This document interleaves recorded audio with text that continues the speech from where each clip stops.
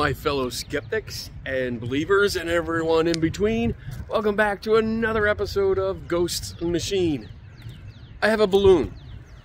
Yes, I'm playing with a balloon. Because in this episode, we are not going to look at ghosts or a haunted house or something weird like that. We're going to look at a UFO. And for the second time in my career, I've had to go out to a party store and get a balloon. Actually, it would be the third time, because the second time I got the balloon and I took some pictures and video, and then it got stuck in a tray and we tried to get it out and the line snapped and... Ooh. That's a blooper. The line snapped and it flew away, and like all the way that way. Forever. So there might be a UFO sighting around Buffalo. Anyway, back to the video. All right, so let's take a few steps back and start at the beginning so I can give you some context of what's going on here. About a week and a half ago, I received an email that contained a link to a News Nation video segment. In that segment, it talked about a UFO sighting, an alleged UFO sighting that was taken by a woman that was flying home from Myrtle Beach to LaGuardia Airport. So let me show you, at least in part, the news segment that I watched. Michelle Reyes was flying over New York City with her daughter, and she was sitting by a window. When she did what a lot of us do, we, take pictures out the window, nice video of the New York skyline. It's an amazing view. But what Michelle did not expect to see was a cylinder-shaped object zipping across her line of sight near LaGuardia Airport. Was it a bug inside the plane, maybe? Well, she played the video back to look, and no, it was not a bug. Whatever it was definitely outside the plane, and it was flying on its own, and it was really, really fast. All right, so you're pretty much caught up with most of the information that I had at the time, and I responded to my boss, who had originally sent me the email, and said, hey, it looks like a balloon. To which he responded, yeah, that's what Mick West said. And then secretly, I was like, yes, we're on the same page. Awesome. I also didn't think it was going very fast. At the end of that segment that I showed, the host, Ashley Banfield, claims that it looks like it's going very, very fast. And I disagree. I completely disagree, because it looks like it's basically standing still, and the plane, which is going about 200 to 240 miles an hour, is going past it really fast. And I think there's like the apparent speed. Anyway, moving on. So the witness goes on to say that she reached out to the FAA to let them know that there might be a hazard in the area, which is cool. I mean, that's what you should do. If you see something in the sky, next to your plane, yeah, let them know. So when she didn't get a response back from the FAA, like right away, she reached out to other organizations like the National UFO Database and Enigma Labs. And that brings in Ben Hansen, the host of a show called UFO Witness on Discovery Plus. And I've written about him way, way back, a couple years ago, when it came to like a ghost hunting show where he was going out and, looking at haunted houses and, some shady footage going on that was like said to be a ghost. Wink, wink. Anyway, he comes on the News Nation segment and kind of says that he did some analysis and that he thinks the object is outside the plane, it's not a bug, and that it doesn't appear to be fake, which I agree with. I agree. That's cool, because it looks like it's outside the plane. It looks like it's a bit in focus, like the wingtip. So, I mean, when you look at the video, and I'll put the insert here, when you look at the original video, you can see that the window frame is kind of out of focus, and the object that's outside, the alleged UFO, is actually more in focus than the window frame of the airplane window. I also think the object is a little bit too large to be a bug, which, I mean, you're talking like really, really tiny, as opposed to maybe a balloon that's like 2 or 3 feet long. So I wanted some more information, and I kept looking around. I found an article from the New York Post, and they reached out to a gentleman named Thomas Wertman, and he is the state director of the MUFON network in Ohio. And he looked at the footage. He didn't think it looked like a helicopter or a drone or any kind of military aircraft. He didn't think it was a bug or anything like that. He thought it was pretty interesting. He also could not rule out that it might be a weather balloon or maybe a larger animal that's flying at that altitude. So after reviewing all the information that I could find, I'm still sticking with my initial impression. This is a balloon. So obviously my next step is to go get a balloon and try to recreate the footage. Let's go. Need a balloon. This'll do. I love my job. This is what I get to do. Test UFOs with balloons. This is awesome.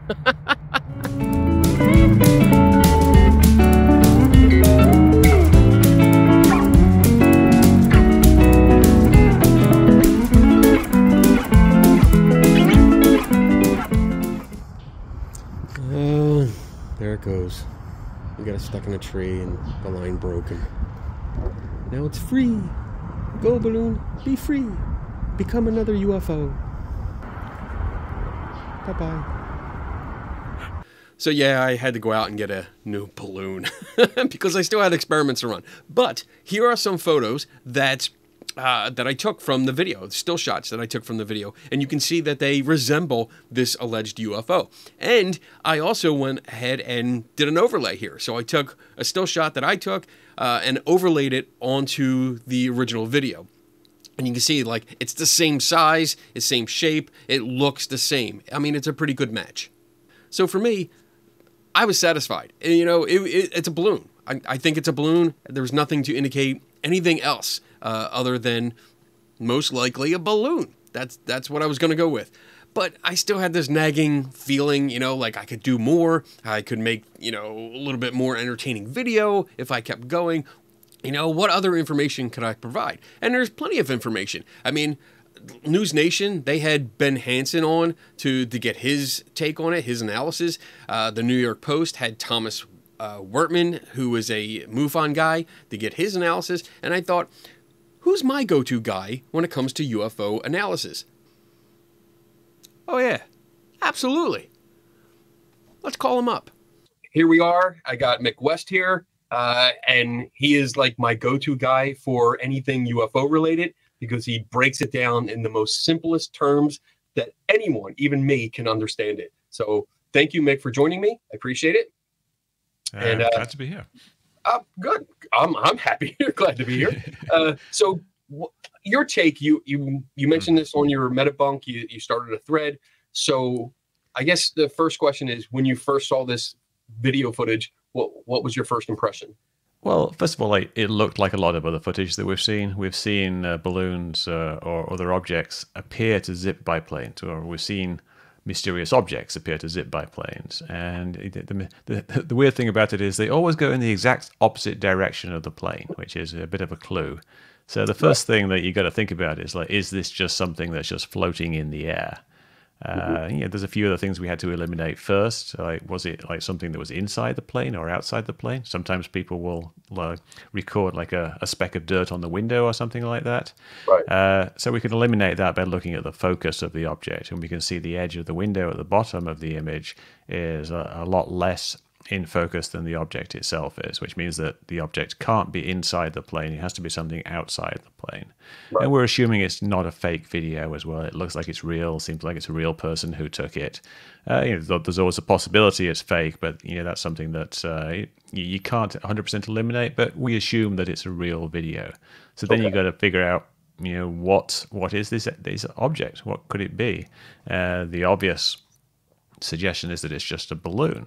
If you're going with a balloon hypothesis, you've got to try to figure out, like, you know, what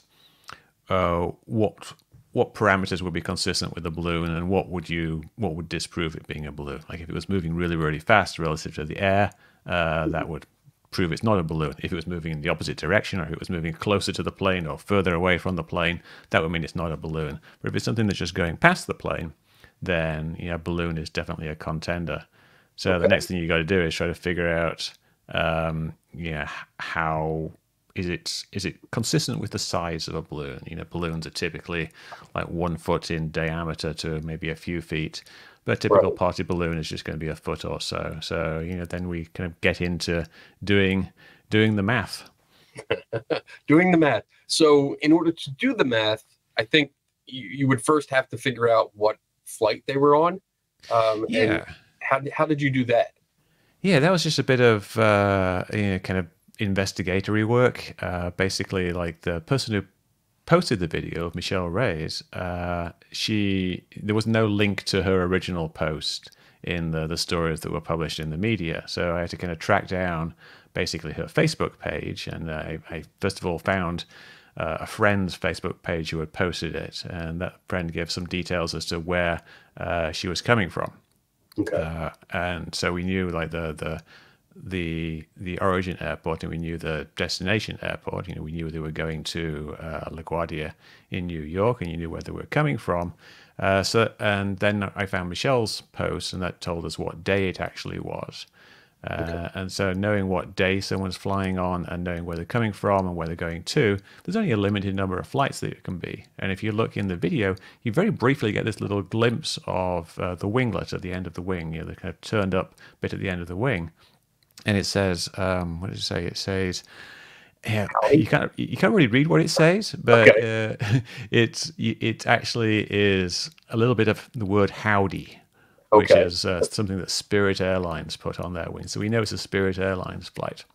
And all that information, basically, I then took that you know, the location, the origin airport, the destination airport, roughly what time it was. Now, I could figure out what time it was by looking at the shadows, because we know where they are. We know there's a very distinctive bridge down below, so you can also see the shadow of that bridge, and so you know that the sun is, you know, roughly in a kind of a southwesterly direction, which puts the time to be somewhere around 2 or 3 in the afternoon local time. So with all that information, it was pretty easy to narrow down exactly which flight it was, and so we figured out that flight. Then you can download the actual 3D track of that flight. You can actually download the ADS-B data, which is kind of like, you know, a radar track of the plane, and you can stick that into Google Earth, and you can see exactly where she would have been when she took that particular video. Okay, that's great. I mean, I love that precise detail. So once you have all this information, you talked about doing the math. What's that mean? What's that entail? Well, first thing that you get from that is that you know how fast the plane is moving, because the information that you download from that tells you exactly how fast it is. You get a little graph of it in Google Earth. And because it was coming down towards the airport to landing, it's a little bit slower than normal. It was about 240 miles per hour, which is obviously very fast, but for a plane, it's not particularly fast, especially a bigger plane. So since we know how fast it's going, then we can do some calculations as to if this object was a balloon, then it would just be sitting there in the air, and the plane would be zipping past it at 240 miles per hour, which is essentially the same thing as the plane standing still and the object moving past at 240 miles an hour, which is what gives you this really cool illusion of motion. Right. So we know how fast the object would be moving if it was a balloon.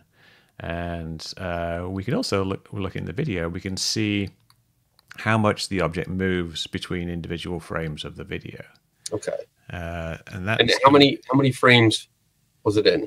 It was only visible for about 5 frames of the video, going from right to left on the screen.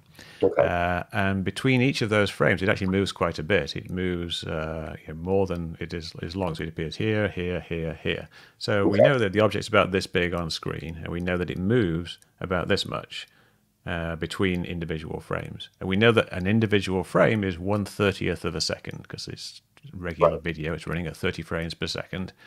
So we know that it's moving from here to here in 1/30th of a second. So we know also, theoretically, if it's a balloon, how fast it is moving.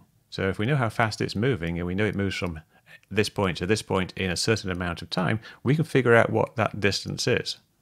Because we know it's moving, say, at 240 miles per hour. That works out about 300 and something feet per second. So you divide that by 30, it gives you about 10 or 11 feet per second. I can't remember the exact number. Okay. And that tells you what that distance is. That tells you how much it's moved in one frame. And then you can divide that by the length of the object. Now, the object itself is about this big on screen. It moves that much in a 30th.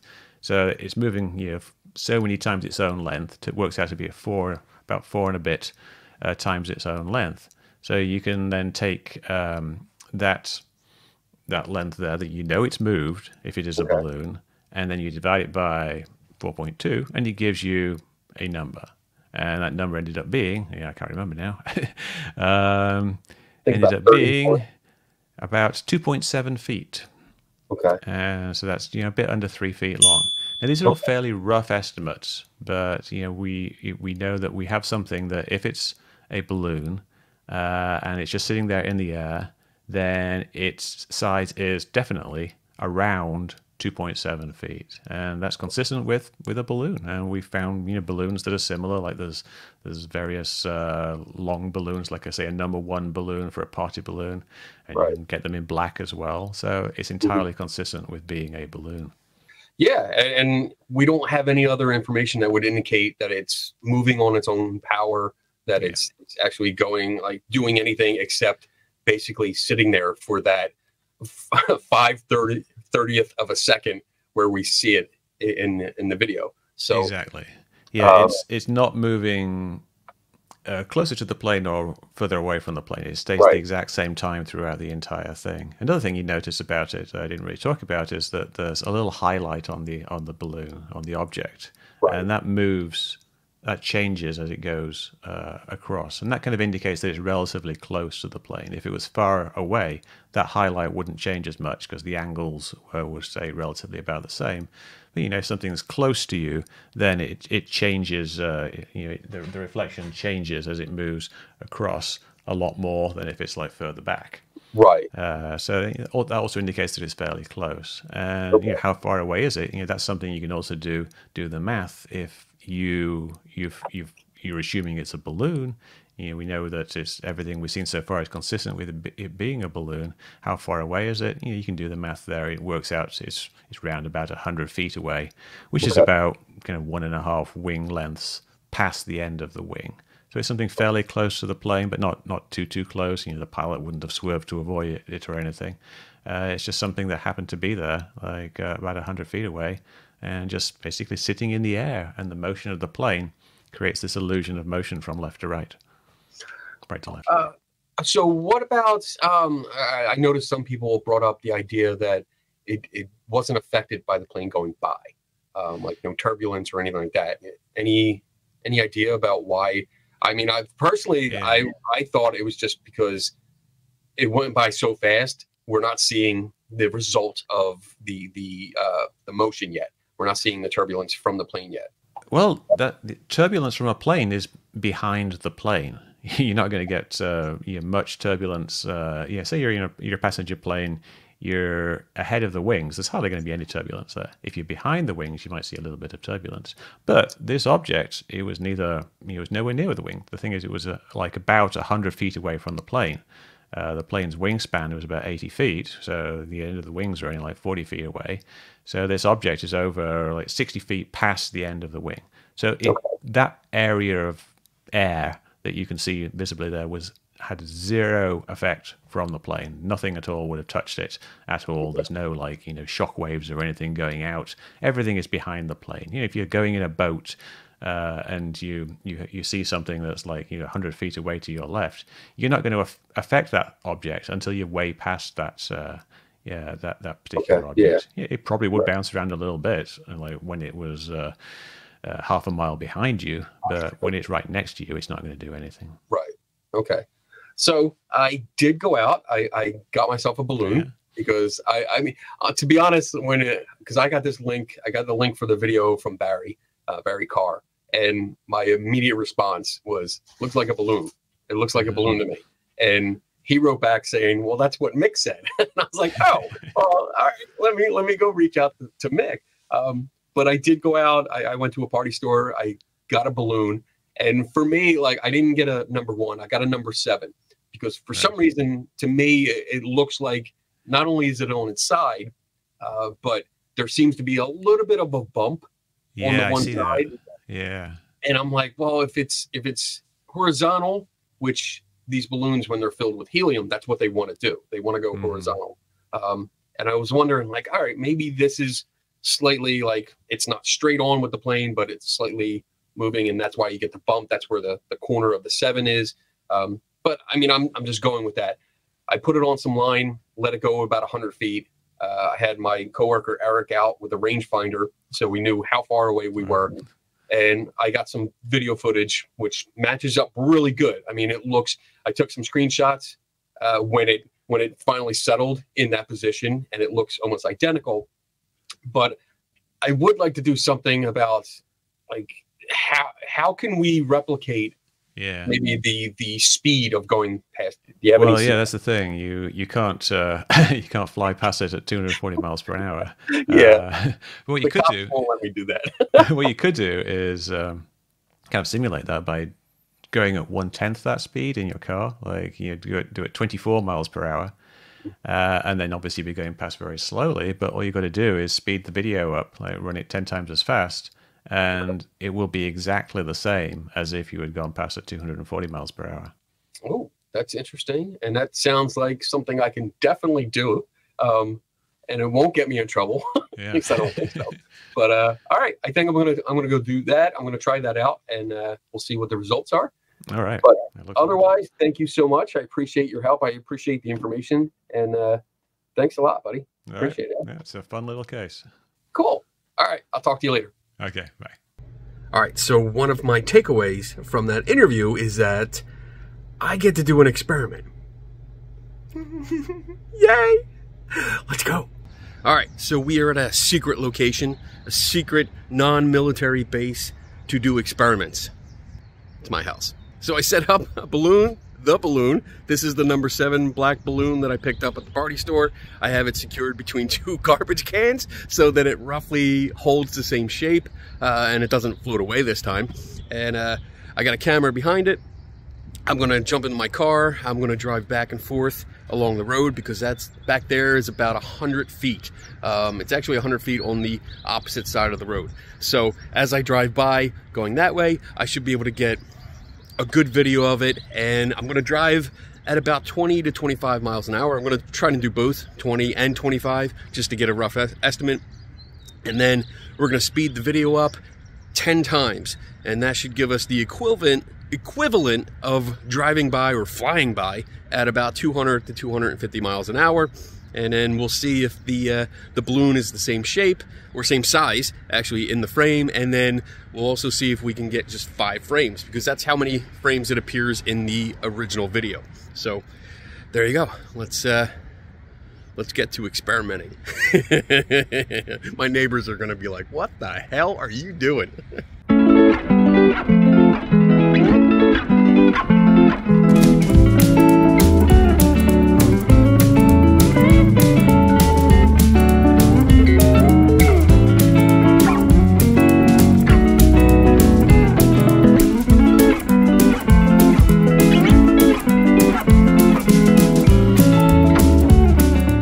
All right, let's see what it looks like from the camera's point of view.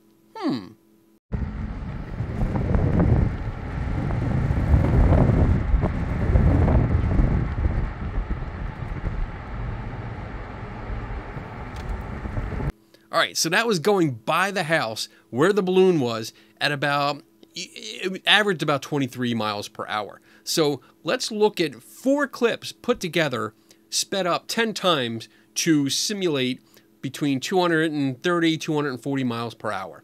Pay attention, because it goes by quick.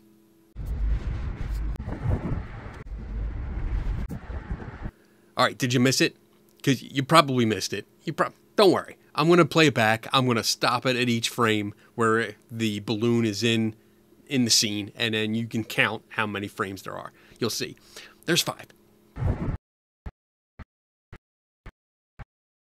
So each time I did this, each time I filmed driving by at like 23 miles per hour on average. So like 22 or 23 or 24. I was getting around there. And then I brought it into the software. I sped up the footage 10 times to simulate the speed of the aircraft from the original footage. Each time I did this, when I played the video, the balloon only appeared in 5 frames of each video. So that matches the original video that we only have 5 frames at. To me, that's pretty cool. The other thing I did was Mick West had mentioned that the object moves about 4.3 times its own body length. And I wanted to test that. I wanted to see if that would hold true for the video that I was shooting. So basically I cut out the balloon and then I pasted it, right in a row, one after each other, and showed that in my video with the house, with the balloon in front of the garage, that I was also getting the 4.3 lengths of the object's own body length. So really cool that it matches all up. So I think that wraps this up. I mean, visually, we compared it to a balloon. We actually got a balloon, 2 of them actually. This one is starting to deflate now, but still floats. We collected a bunch more information. We talked to Mick West. He made me do math. We recreated some video. We simulated 240 miles per hour. We got 5 frames, just like the same as the original video. We did all this, and it was fun. I really enjoyed it. I really had fun with this and just went crazy. So bottom line, it's most likely a balloon. That's pretty much it. And with that, I'm done. And remember to like and subscribe. And also, subscribe to Skeptical Inquirer magazine, because that's awesome. It's an awesome place to find good information. And sometimes, articles by me. What? I know. All right. I'll see you next time.